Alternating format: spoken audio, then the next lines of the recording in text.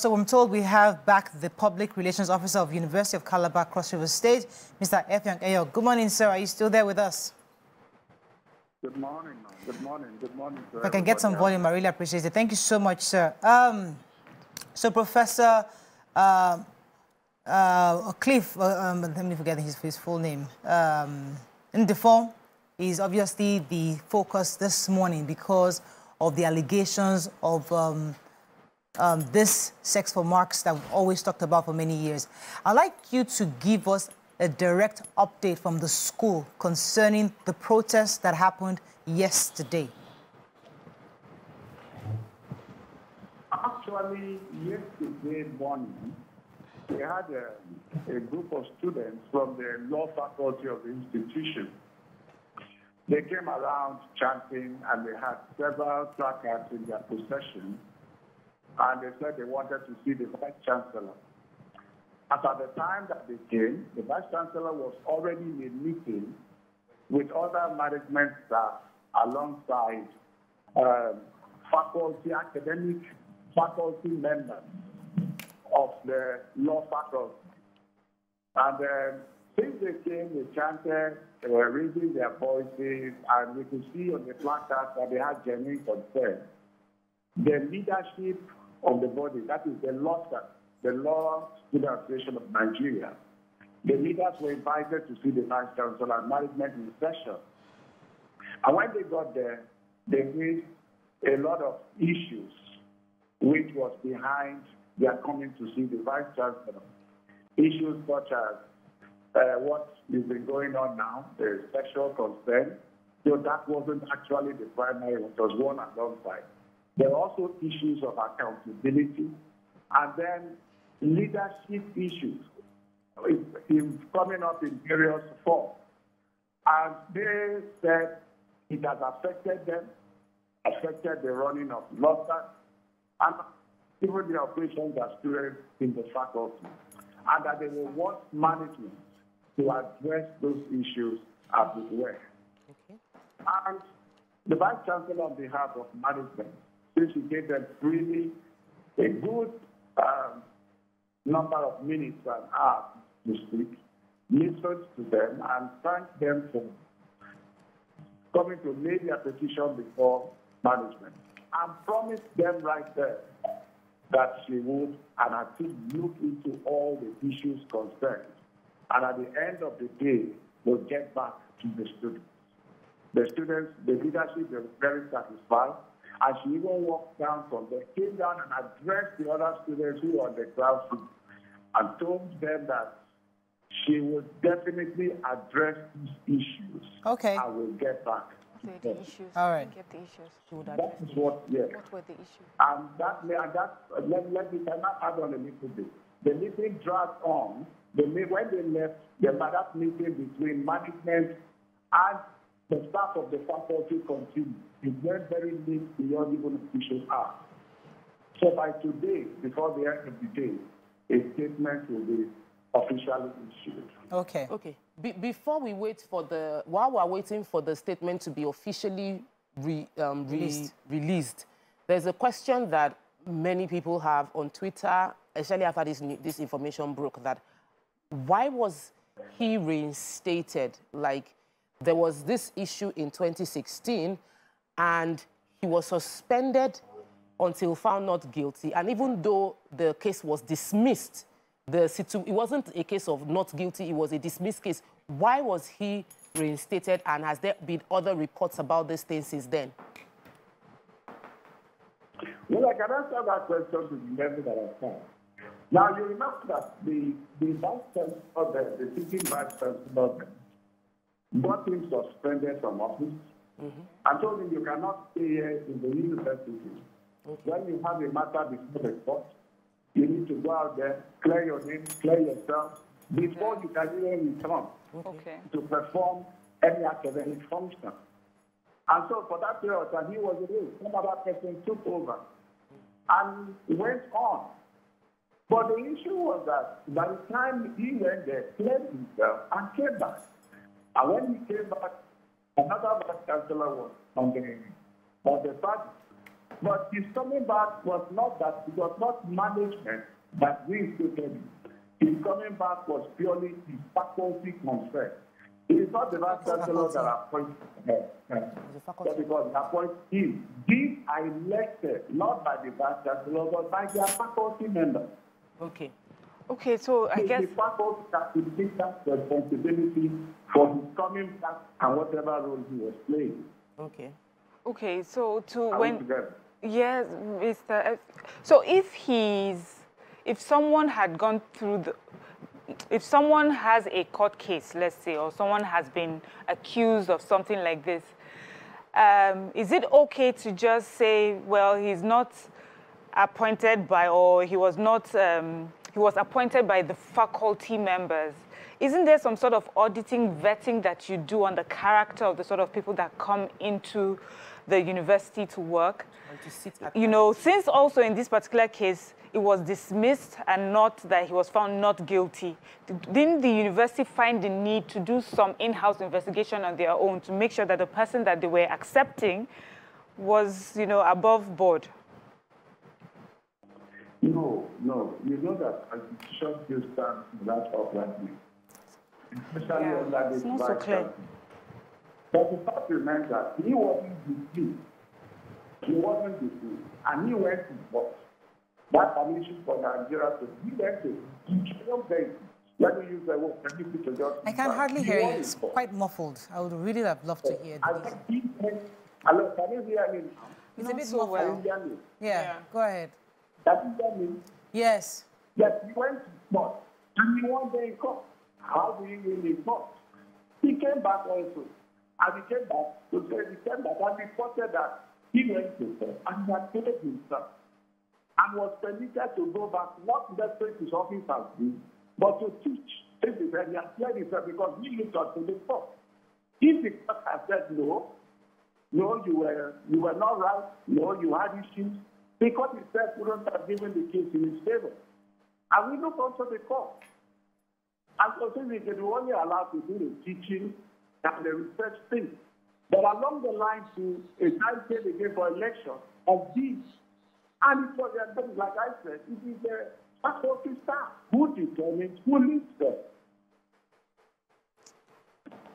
Are we together? It is the faculty who determines who leads them.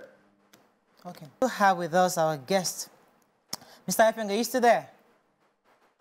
I'm still there. All right, so let me get one more question for you. Go ahead, Toby.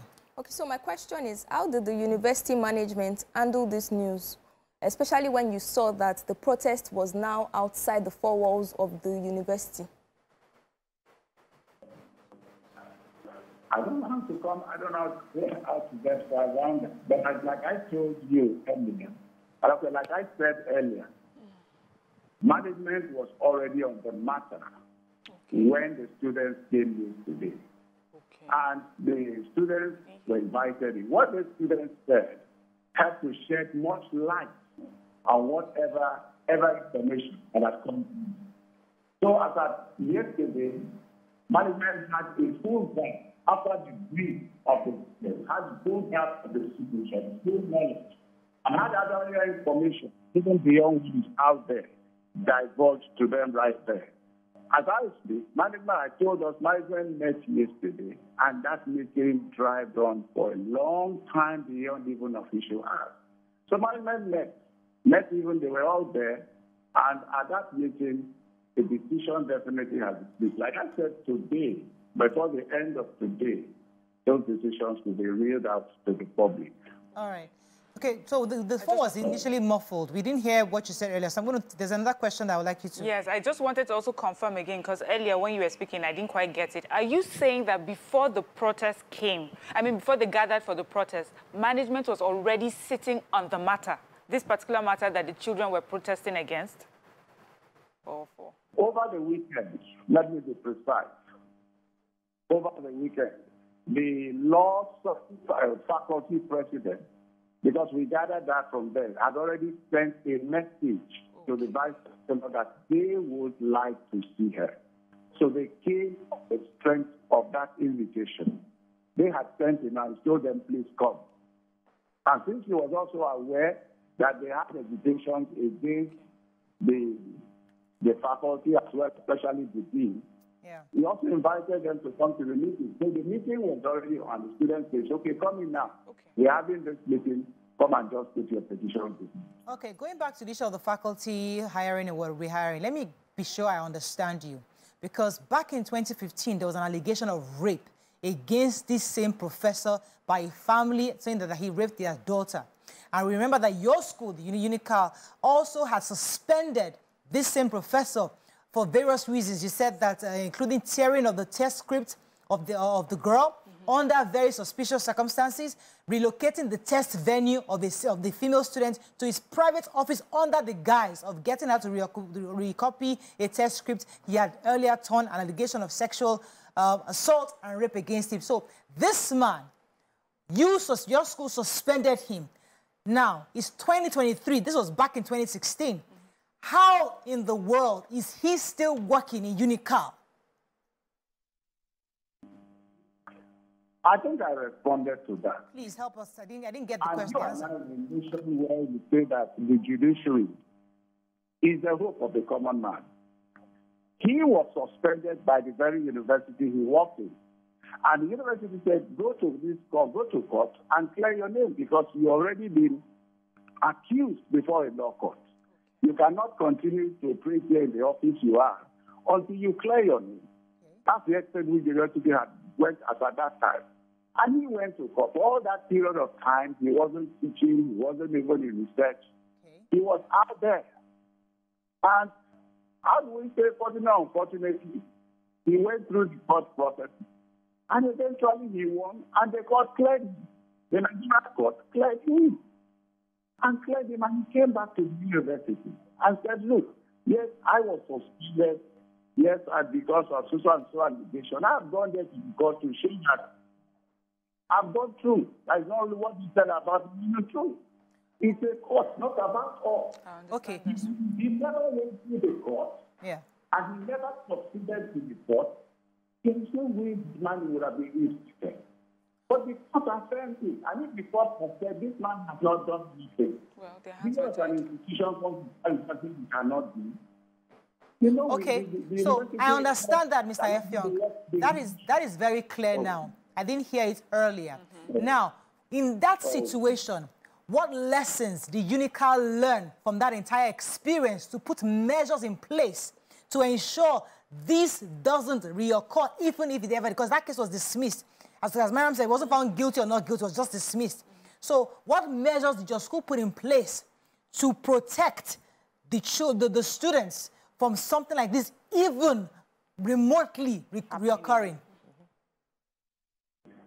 Let me tell you one good thing about this current administration. You know, a woman is understanding. And as I speak to you, we also have a Center for Gender Development. They are very, very conscious about the girl child.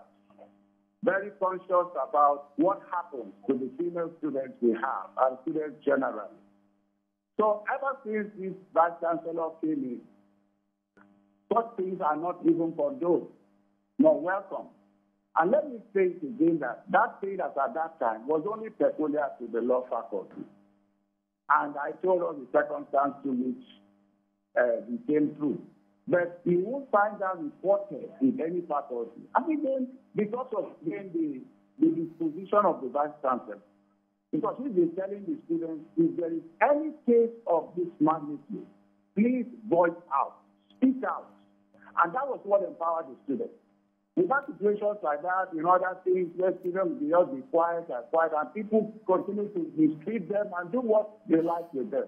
But she told them, speak out. And that's the ever since she came in, I must confess, students have been speaking out, not just on this issue, on several unethical issues. Okay. Students have been speaking out. And when they dare to speak out, she goes on like that to take decisions like we have seen, and which we are about to see again in this one of today. Okay. That's fair enough. Any other questions? Yes, I was just going to ask if before management heard this at the weekend, has there been any reports about his behavior? Did people hear anything? Did anyone ever report just as an individual before you heard at the weekend and before it escalated into a protest? You formally, I would say no. Formally, you would say no. Not formally. Not Yes, formally. but you had heard. Okay, all right. Not even this. It was just that today I started. After that, I heard other issues. Okay. All right. If my office had even heard that before, we would have been able to make it. Okay. So, Go ahead, Toby. So the hardest thing about this whole situation, and we've heard it over time, is that those people that are supposed to protect our children are the ones that expose them to situations like this. So my question would be, for instance, has there been a case where a lecturer was withdrawn from classroom and taken maybe to the office? Because I know that a university system has both academic and non-academic staff, without taking his job off him, you know, just to reduce things like this from happening? I guess maybe you never really actually read, or maybe because of so many news on the making the headlines. Under this administration, I know that about 2 HODs or so have been relieved of their appointments. I know that. And there is that constant warning and reminder that anyone who fails to live up to expectation will definitely be dealt with. And we have. Some have been relieved of their appointment, as they told you. So there's no sacred cow here. There's no sacred cow. There's a precedent already set before now under this administration. All right. Thank you. The are already all aware. Let me let you go because I know you have to prepare for the press release your school plans to release later on today. Well, thank you very much, Mr. Effiong, for joining us on the show this morning. And your presence here shows that UNICAL obviously is not going to take this laying low. So we appreciate your thoughts on this morning. Thank you very much. So we have to wrap up. But, I mean, I know it's good not to judge people. But when a case of a sexual allegation against a child and the case is dismissed, I mean, I don't know, for me, I would have loved to have cameras put in classrooms or something just, this is a grave offense. It's something that you think that, it's not something that you stole something and it was dismissed, that, oh, you can't prove that you stole something. This is somebody being allegedly raped. So even though the court says it's dismissed, but I've got to make sure I protect my kids. Yeah.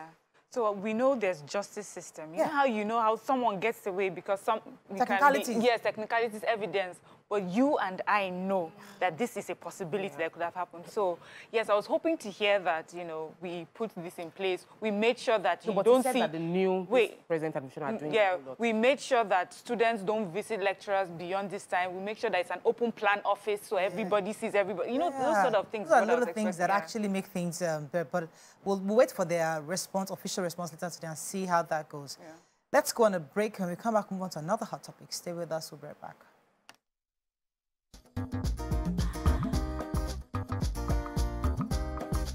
Stay tuned.